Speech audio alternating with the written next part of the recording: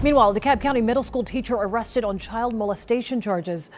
Police say it happened in a bathroom stall at Perimeter Mall on August 4th.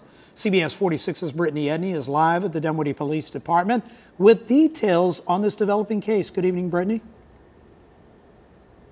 Adam and Sean, 28-year-old Devin Johnson, he is in police custody, and DeKalb County schools quickly reacted today upon hearing about the charges brought against him.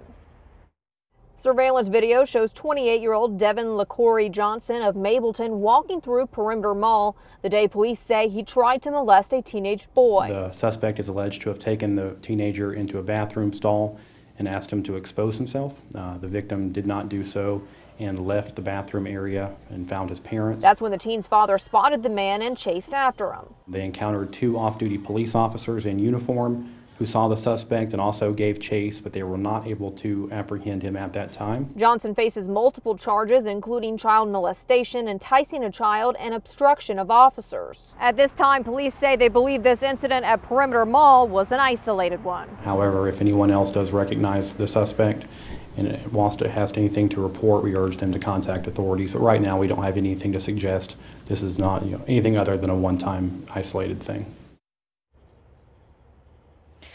DeKalb County Schools confirms that Johnson was fired based on all of the charges brought against him. Reporting live, Brittany Edney, CBS 46 News.